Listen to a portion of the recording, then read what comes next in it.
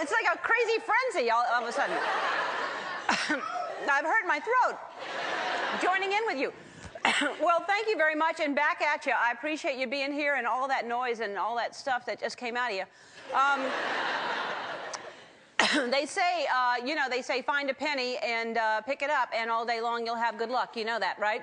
Okay, so this morning I found a penny on the ground, and it was Penny Marshall. Just laying down on the ground right in front of my car. I don't know what she was doing there. I picked her up, and I have been having great luck all day long. Anyway, the point is, I'm talking about pennies because have you seen the pennies lately? There's a brand new penny. Does anybody know that? See? They should, well, a few people, but not everybody. Shouldn't there be an announcement when they change our money? Otherwise, sometimes I get something and I'm like, did I pass out and wake up in Mexico again? What? I don't know, they're changing things, and I just toss it aside like I don't need it or something. Anyway, the back of the penny used to look like this. Where's my pointer? Here. All right, so that's what the back of the penny used to look like. Of course, here's the new back of the penny. Right there.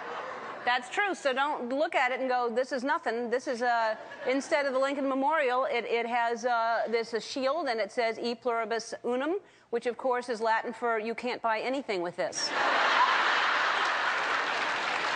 Why do we have them?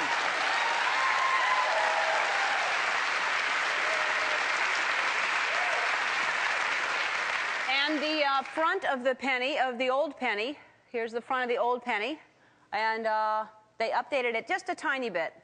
Here you go, right there.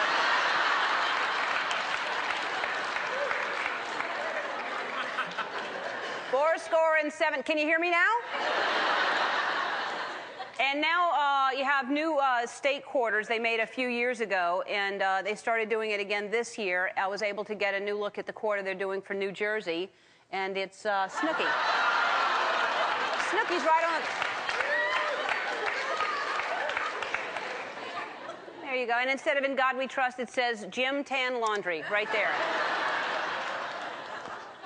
They also announced they're making a new $100 bill, and this is actually real. This is the $100 bill. And what they've done, they haven't changed who's on it. This is still Benjamin Buttons. And...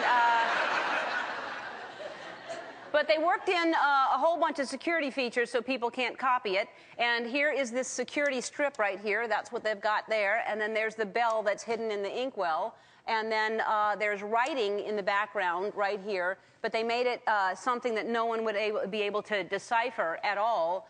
And you have to look really, really close. Let's look at it.